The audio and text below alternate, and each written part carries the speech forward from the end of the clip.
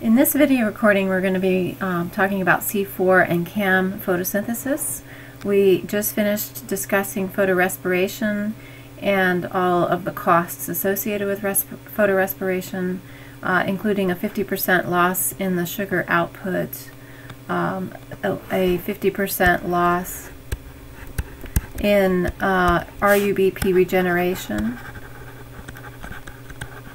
and more ATP that is required. ATP here, there's actually ATP that is used in the reuptake of the amino group, so it's a more costly process here. And that CO2 is a product of from the mitochondrion without the production of ATP. So several costs associated with photorespiration, which, remember, increases in times of high light and high temperatures. So we ask the question, why does photorespiration exist? Because it likely uses up excess energy that gets absorbed by the plant that would otherwise result in photoinhibition. And so it's a way to utilize some of that excess absorbed energy so that it prevents the photooxidative damage that breaks down the light reactions electron transport chain. Now there are these two forms of photosynthesis that evolved in response or as a way to limit photorespiration in these extreme habitats, where the plant would normally, a C3 plant would normally be under the amount of light stress that would be under would lead to photoinhibition. These plants can continue to photosynthesize. So the whole idea here is to concentrate carbon dioxide at the site of Rubisco, because remember, photorespiration is where CO2 is being outcompeted by oxygen. So these are two forms of photosynthesis that evolved to concentrate CO2 at the site of Rubisco. Now we refer to this terminology here. C3 refers to the first stable carbon compound, or after CO2 fixation, after that carboxylation step. So a C3 plant produces its first stable carbon compound as a 3-carbon sugar, or a 3-carbon compound. This is an intermediate, not quite a sugar yet, which, as we know, is 3-PG, 3-phosphoglycerate. A C4 and CAM both have their first stable carbon compound is a 4-carbon molecule, which is initially oxaloacetate,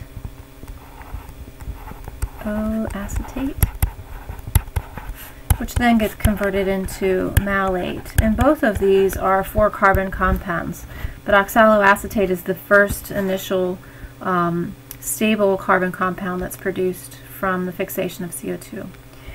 Now these, just a couple of notes on these individual types of species. Over here, so if we look at C4 plants first. C4 plants are, examples would include corn or maize. What else? Sugarcane is an example, which we can see right here. Here's corn. And even some broadleaf species. This is an amaranthus. And these are C4 plants. There are about 7,600 species of C4 plants. Grasses we didn't mention, which is important because in the Great Plains we have a lot of grasses that are C4 plants. There are generally no trees that are C4 species. These plants are limited in distribution to arid to semi-arid climates with summer rainfall. Not in, areas where rainfall is restricted to winter or spring. Let's see, so therefore they are excluded from latitudes of 0 to 20 degrees, such as tropical forests, where they would be shaded out. And remember, C4 plants, like cam plants, have evolved to be in high light environments. So being an understory shaded plant is not going to be an ideal habitat for a C4 plant. If we look at cam plants are shown here. We have a cactus, which is a cam plant. And cam, by the way, stands for crassulacean acid metabolism. And this form of photosynthesis was first discovered in a plant in the family Crassulaceae. So cacti and pineapple. I think I called the above figure there a cactus, but this is a pineapple. And over here is an example of a cactus. And other succulents, agave, welwitschia, and these are all considered xerophytes, plants that grow in arid, dry environments. Also, epiphytes. Several epiphytes have utilized cam metabolism, and epiphytes include plants that grow on other plants, bromeliads, orchids.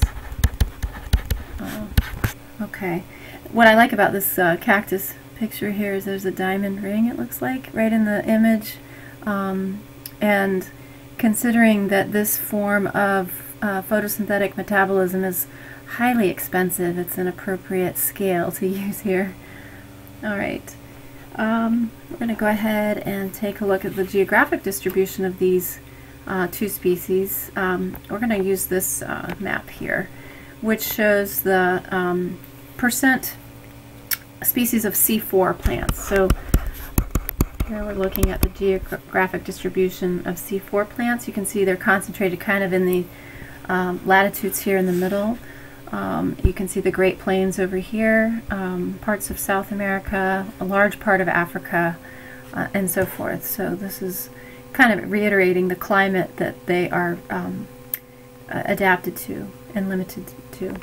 So looking at C4 plants specifically, we can see that there's a difference between C3 leaf anatomy and C4 leaf anatomy. So you should recognize basic structures of the leaf that we've talked about in the past. This is referred to as the palisade mesophyll versus the spongy mesophyll. Lots of air spaces between the mesophyll cells. In contrast, if we look at a C4 plant or leaf, we can see that the mesophyll cells are much more densely packed together, very few air spaces between these cells, and we can see that they're completely forming a ring here around this next set of cells that is referred to as the bundle sheath cell. Over here we have bundle sheath cells as well, but you can see they're much smaller in a C3 plant, and they lack something that over here you can see in a C4 plant. The bundle sheath cells have these green structures representing chloroplasts. So bundle sheath cells are going to be important in photosynthesis for a C4 plant. And we'll see the advantage here of this leaf anatomy. First of all, if you recall, the whole goal here is to concentrate carbon dioxide at the site of rubisco. So here we're looking at an actual slide of a leaf with the vascular tissue in the center and a ring of bundle sheath cells encircling the vascular bundle. And then mesophyll cells completely packed around. And this is referred to as Kranz anatomy, which Kranz means wreath in German apparently, which you can see sort of describes the arrangement of the bundle sheath cells and the mesophyll cells surrounding the vascular bundle. So what we'll see here is that carbon dioxide is getting concentrated in the bundle sheath cells, and by being so packed together here, if CO2 diffuses back out of the bundle sheath cells, the mesophyll cells can recapture it. So that's a major advantage of the physical structural representation of these, an arrangement of these cells. All right. So we're going to take a look at the process here. There are basically two steps that we'll concentrate on in C4 photosynthesis. So here is all these numbers shown here are for 6 different molecules, but essentially one at a time is fine, but you can look at it, the ratio between all of the different molecules is 1 to 1. So we have a carbon dioxide molecule that enters a mesophyll cell, and in this case we don't have the Calvin cycle intermediates and enzymes in the mesophyll cell. So this CO2 molecule is going to undergo a first carboxylation step.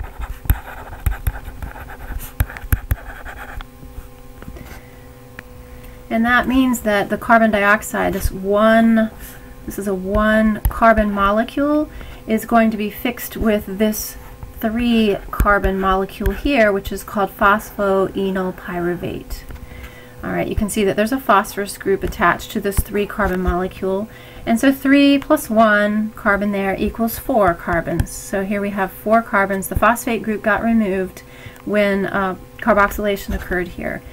Alright, so this is oxaloacetate, this 4 carbon molecule, and it's going to be converted into malate, which is also a 4 carbon molecule. Now malate, we're still in the mesophyll cell here.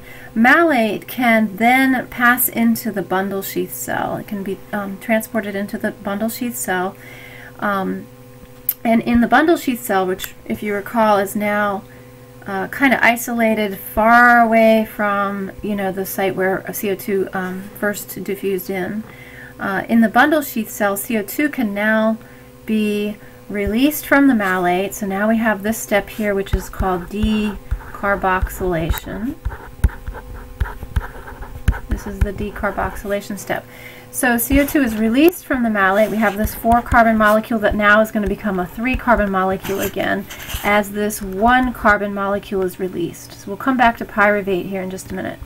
CO2 then, as it's decarboxylated from malate, is now available to be fixed by RUBP. Here's our friend ribulose 1,5-bisphosphate, which is now going to be fixed. It's going to be carboxylated by this carbon dioxide molecule using the enzyme Rubisco to catalyze the process, resulting in 2 3-phosphoglycerates. And these are bracketed to show 6 groups of 2 essentially. Okay. So this is the process here that we've already been talking about with C3 photosynthesis. Now the question is, what happens to what's left over from malate? We have this pyruvate molecule now, 3 carbon molecule that now can be transported from the bundle sheath cell now, which is where the Calvin cycle is happening in the bundle sheath cell. Can be transferred back to the mesophyll cell, and then it requires a phosphorylation step by ATP to add that phosphorus group back on. So phosphate is going to be added to pyruvate to then recycle phosphoenolpyruvate. So this is a cycling step here to regenerate the CO2 acceptor molecule, which, remember, before the CO2 acceptor, or down here, is RUBP. In C4 photosynthesis, the first CO2 acceptor is phosphoenolpyruvate. So that pretty much summarizes the steps that are involved in C4 photosynthesis. One important enzyme that we want to take note of here is phosphoenolpyruvate carboxylase. Phosphoenolpyruvate carboxylase. And as you'll notice here, carboxylase, There's no oxygenase in the name of this enzyme, unlike ribisco, which we already talked about, is also not only a carboxylase but also an oxidase. So we'll continue with this topic in the next video.